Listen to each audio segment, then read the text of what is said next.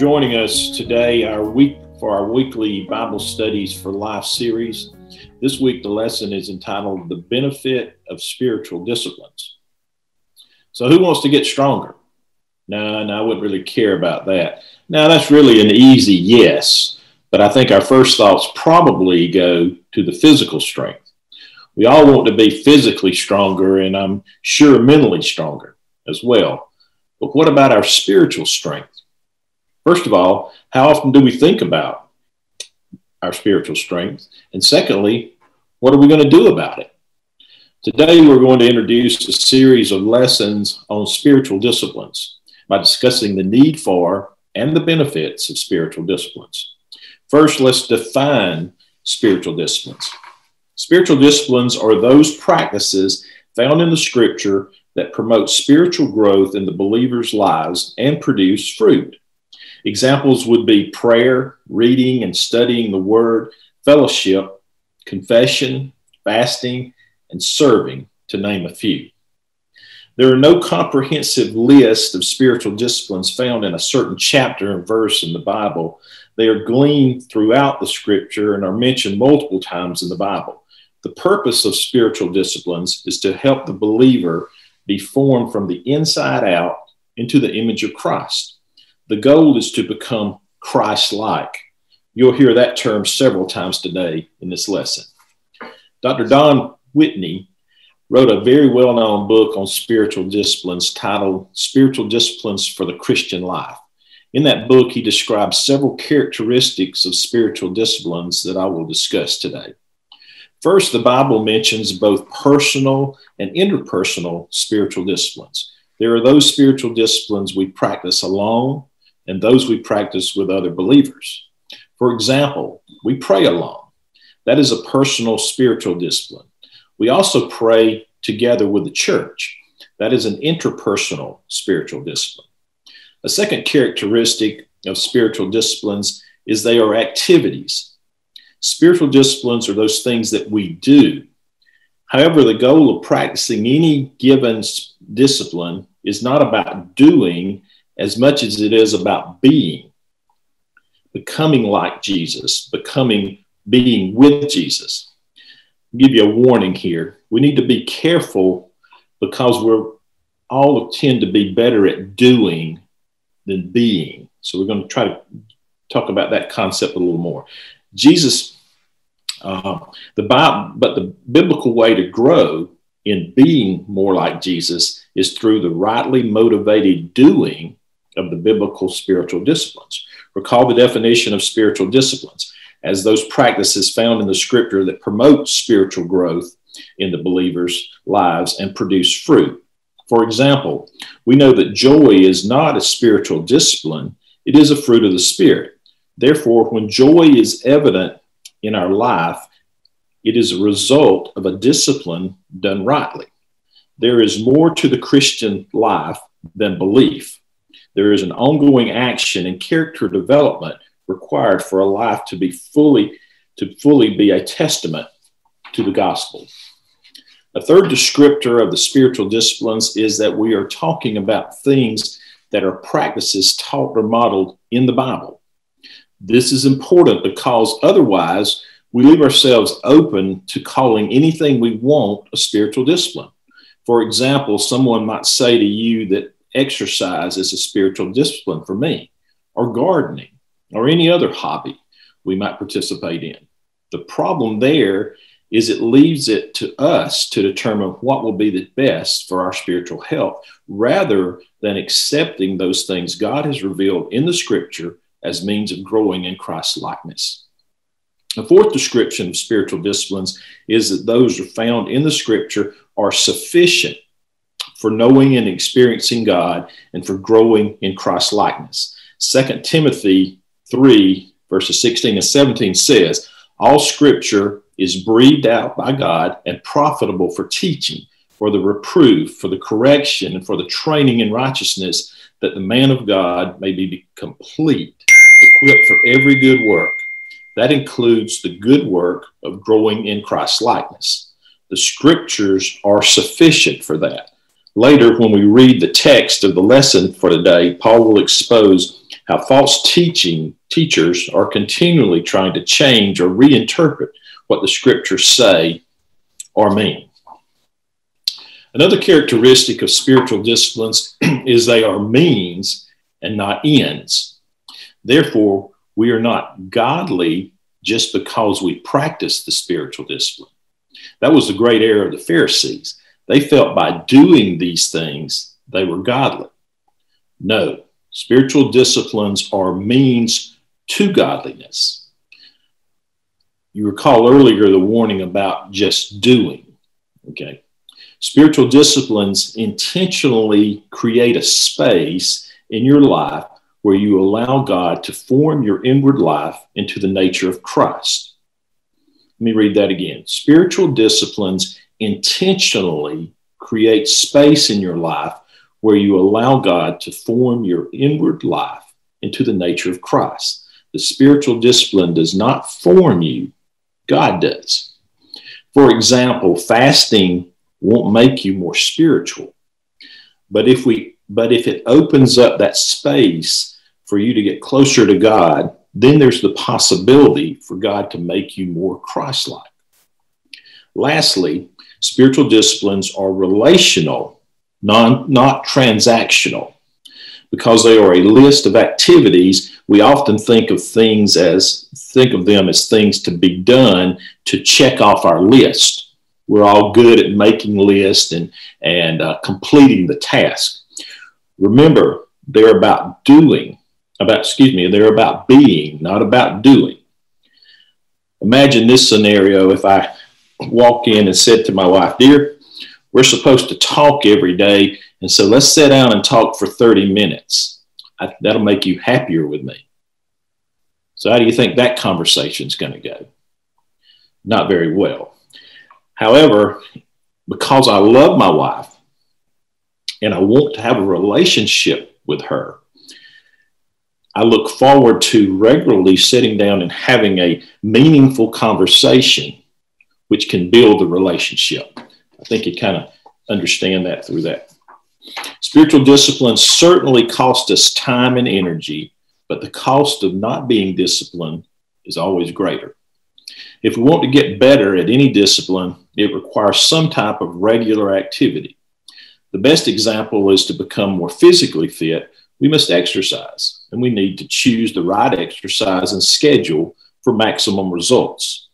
Similarly, if we want to be spiritually fit, we must routinely engage in spiritual disciplines.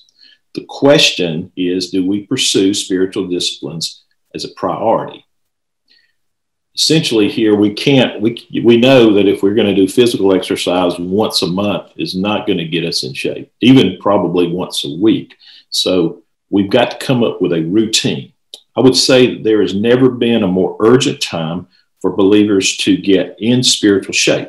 Followers of Christ are under attack for no other reason than they identify as a Christian. We can no longer put this off, and I would suggest that we have to have a plan. You're probably familiar with the quote, "If we fail to plan, we're planning to fail." Therefore, when we neglect the spiritual disciplines, we make ourselves much more susceptible to the influences of the world. Our spiritual strength is low. Our ability to detect and overcome the temptations and the deceptions of Satan are compromised. There is no doubt about it. There is a battle for your heart. Proverbs 4:23 says it this way: "Above all else, guard your heart, for it's the wellspring of life." If the enemy takes over your heart, then your life is his. The only road to spiritual maturity and godliness passes through the spiritual disciplines. Let me read that again. The only road to spiritual maturity and godliness passes through the spiritual disciplines. There is no detour. In the next 5 weeks, we will talk about specific spiritual disciplines and the implications of each one in greater detail. First, let's look at a very serious warning and an admonition from Paul in 1 Timothy 4, verses 1 through 10. That'll be our text for the day. The setting is 1 Timothy was written by Paul to Timothy to counter some false teachings that were at the church of Ephesus. Let me open up with the first three verses in 1 Timothy 4, verses 1 through 3. Now the Spirit explicitly says that in the latter times some will depart from the faith, paying attention to deceitful spirits and the teaching of demons. Through the hypocrisy of their lies, whose conscience are seared, they forbid marriage and demand abstinence from foods that God created to be received with gratitude by those who believe and know the truth. The scripture clearly states that the faith of believers will be tested. Unfortunately, Paul says some will pay attention to deceitful spirits and the teaching of demons. Due to the reality of false teachings, the Apostle John encouraged believers to test the spirits to see if they were from God. 1 John 4, verses 1 and 2 says this, "Dear friends, do not believe every spirit, but test the spirits to see whether they are from God, because many false prophets have gone out into the world. This is how you can recognize the Spirit of God. Every spirit that acknowledges that Jesus Christ has come in the flesh is from God." Clearly, the best test is to see if their messages match up with what God's word states. However, to be able to test the message, we must know the word, which is one of the essential spiritual disciplines, reading and studying the word. Furthermore, these false teachers speak with great authority, using words like forbid and demand. They willingly distort the truth and make claims that the scriptures don't support. Paul says it this way, they are liars with no conscience. The examples Paul used is they forbid marriage and demand abstinence from foods that God created to be received with gratitude. Again, by having knowledge of the scriptures, we can recognize this as false teaching. In Matthew chapter 19, verses 4 through 6, Jesus clearly endorses marriage. Also, remember the setting of Jesus' first miracle was at a wedding feast. Furthermore, Jesus taught in Mark chapter 7, verses 18 through 23, that it isn't what goes into a man that defiles him, but what comes out. In this teaching, Jesus is declaring all foods clean. Paul continues these thoughts in 1 Timothy 4, verses 4 through 7. Let me read those. "For everything created by God is good, and nothing is to be rejected if it is received with thanksgiving, since it is sanctified by the word of God and by prayer. If you point these things out to the brothers and sisters, you will be a good servant of Christ Jesus, nourished by the words of the faith and the good teachings that you have followed, but have nothing to do with pointless and silly myths." Verse 4 and 5, Paul continues to emphasize that everything created by God is good. Verse 6, Paul admonishes Timothy to point out these false teachings to the believers, and you will be a good servant of Christ Jesus. Timothy is able to share the truth because he has received good teaching. This is certainly a reminder that we must seek out good word-based teaching to build on our faith.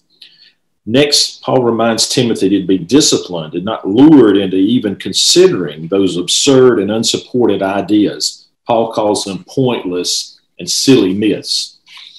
For our final scripture reading today, we will continue in 1 Timothy. We're going to read the last three verses of 7 through 10.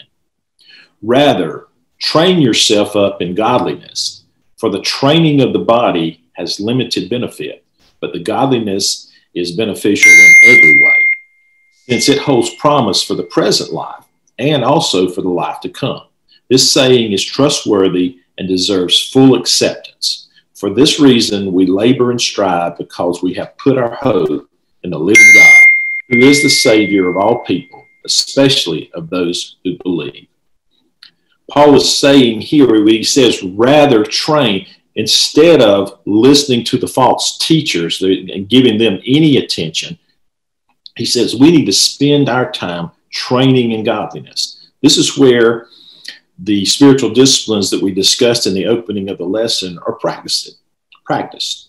The word train suggests that becoming Christ-like will take action with effort.